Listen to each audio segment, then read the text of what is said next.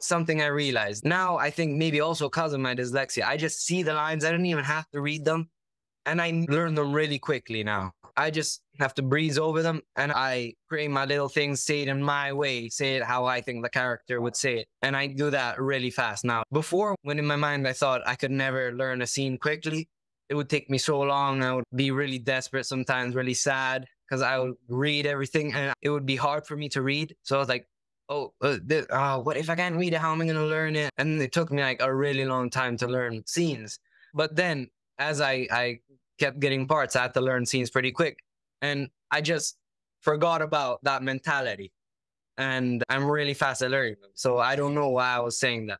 Now that I think about it, if now I was back then when I was in the audition, I would have totally learned the lines. And I would have never said, oh, it's because I'm dyslexic that I can't do it. Actually, maybe it helps me learn the lines.